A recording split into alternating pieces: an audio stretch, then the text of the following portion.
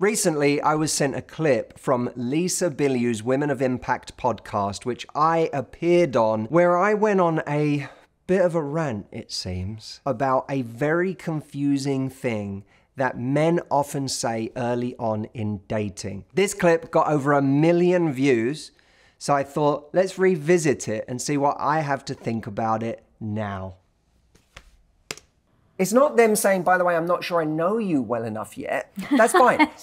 Let's get to know each other better then. Yeah. If they're saying, I'm not sure I'm ready for a relationship, that is a giant red flag. They are heating up. Telling you today, I am going to hurt you. In case you didn't hear, I am going to hurt you. They're telling you to your face that you are going to get your heart broken here. So you have to make a decision with that. Do I want to continue to invest in someone who says they're not sure they're ready for a relationship? Do you? Okay, so this is the rant. Now I am ranting. Do you really want to do that? Now you may say if you're 25 and you're like, well, whatever. Yeah. Then I'm just going to have fun and we'll see where this goes. There's nothing wrong with that. I'm not judging that. Right. But if you find yourself at a stage in your life where you know you are ready for something real and you're excited about that, and you've got someone in front of you who isn't just assessing whether you're right for them, but is assessing whether a relationship is even exciting to them, why get into that situation? Why bother? Why spend the time? It's like someone on the street. It's hard enough to sell someone a car who wants a car. Now, this is a good metaphor. Because they have options, right? You want a car. Well, I'm in the Honda dealership. I'm trying to convince you that you want a Honda. Don't go to Ford. Hondas are great.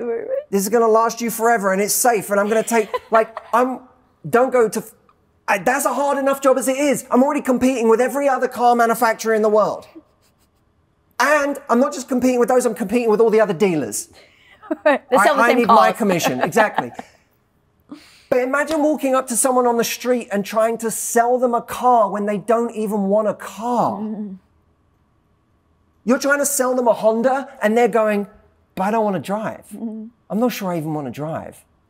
I really like my bike.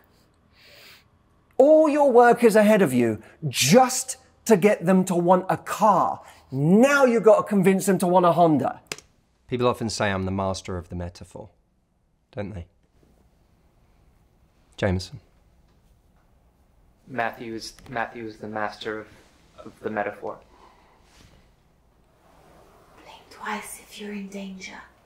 It's funny because sometimes I watch a moment like that and I'm like, why was I so mad that day? Or what was I feeling so energized about on this point? But I know that where it comes from is seeing people just bang their head against the wall over and over again over the years. And there's always some logic we tell ourselves about why we should keep trying with someone. There's always a story we have of a friend it worked out for when they persisted with someone who wasn't ready.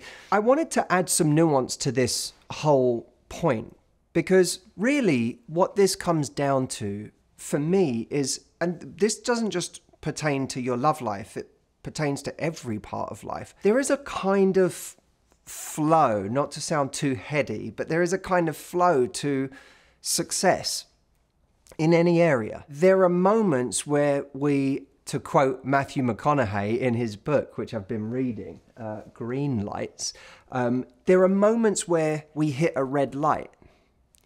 And if we keep trying to persist with that, it's like we're not going with the waves. We're not surfing anymore. We're just going to get hurt. When someone says, I'm in, that's a green light. When we find that the more energy we put into someone, the more we get back, that's a green light. And too often, what I've seen over 15 years of doing this now in people's love lives is that they persist on a red light. One of the things I've learned in business is there are times where I might reach out to someone and have done over the years, because I'd like to interview that person. I'd like them to join us on the podcast. Or I'd like to make a connection. And that person doesn't respond. Or maybe they initially respond and we have like a nice exchange. And I get excited because I'm like, oh, this is great. This person responded. And then they just go off the radar. My next message to them or my next email doesn't get a response. There was a time in my life where I might have taken that very personally. And I might have made it about me, and I've done something wrong. I shouldn't have said that. Or, I'm not worthy. I'm not good enough. That's why they didn't respond. And these days, I really start to see it more in terms of just flow. Like, I'm this river that's just moving, right? I'm always just moving forward. And along the way, I sometimes hit a rock. And instead of personalizing the rock and what the rock thinks of the water, I instead just see it as a rock. Oh, as Matthew McConaughey would say, there's a red light there, right? Instead of obsessing over that, I might actually just say, well, okay, this is representing a stop right now. I'm going to move around this. That distinction, although it's a very, very simple one when you hear it, is one that a lot of us aren't making emotionally. We're not making it in our behaviors. We are exhausting ourselves trying to move on a red light.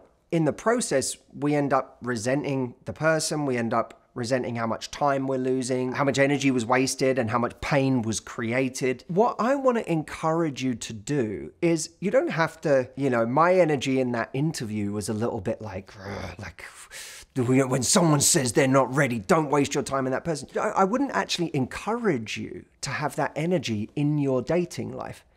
A beautiful kind of energy is a relaxed energy. It's one where you can go into a situation and you can feel resistance from someone. You're still able to meet that person with kindness, compassion, warmth, charisma, your charm, but at the same time, not choose to buy what they're selling, which might be a casual relationship. It might be coming in and out of your life with weeks of silence in between.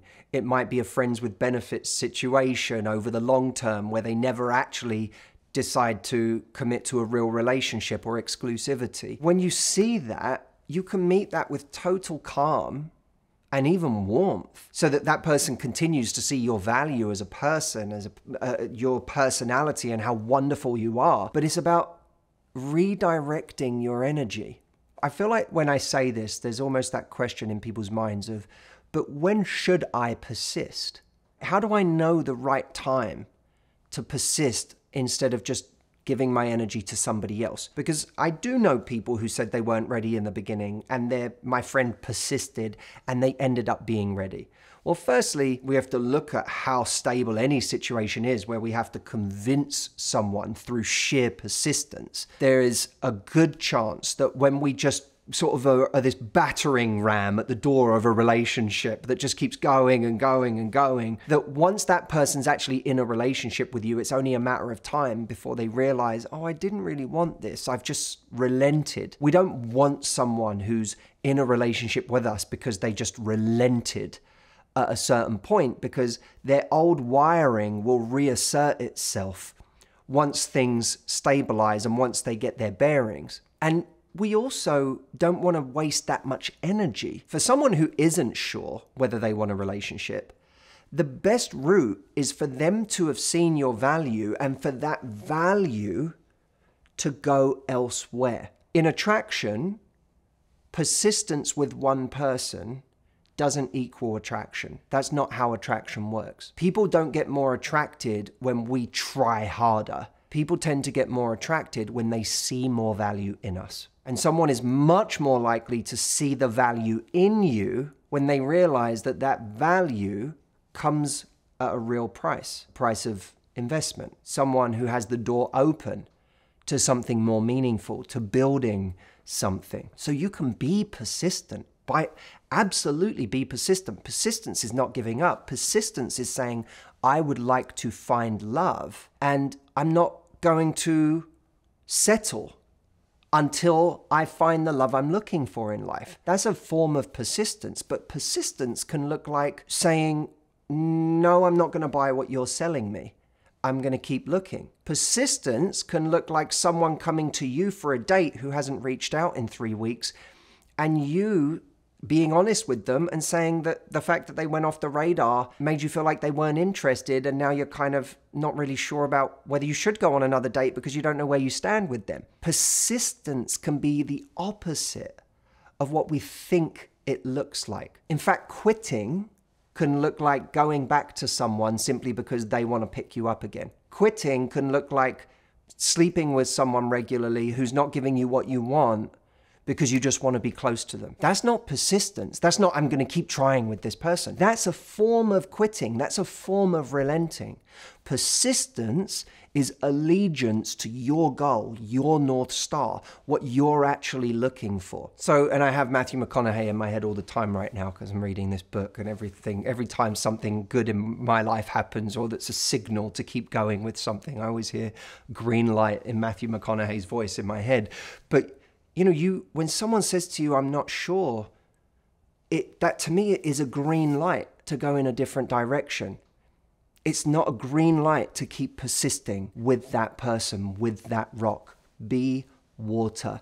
When a rock appears, you flow around it and you keep moving forward. When someone says that they're not ready for a relationship, that's not just a red flag about that person. It's a green light in another direction. It's a signal that you should take your persistence, take your energy, take the drive to find a love that is worthy of your investment and direct that in more productive ways to people that actually have potential. And by the way, I'm not saying that when you do that, this person isn't going to have some kind of a turnaround and see your value and start trying harder. In fact, my point is that you have much more chance of that happening by using their resistance as a green light for another direction than using their resistance as a mandate for your persistence. You like that, Jameson? Stage poetry. Right, Jameson? Yeah, Matt's a master of poetry. Right. Master of poetry.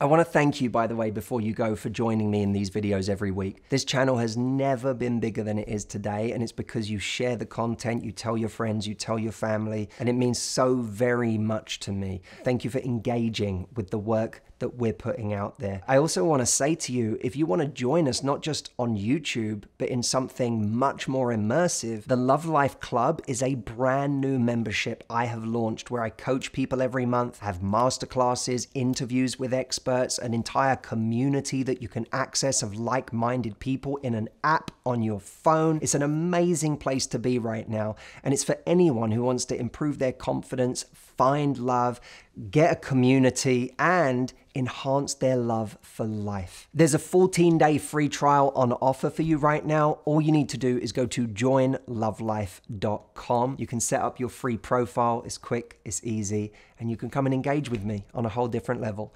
It's at joinlovelife.com. I'll see you over there, and thank you again for watching this video.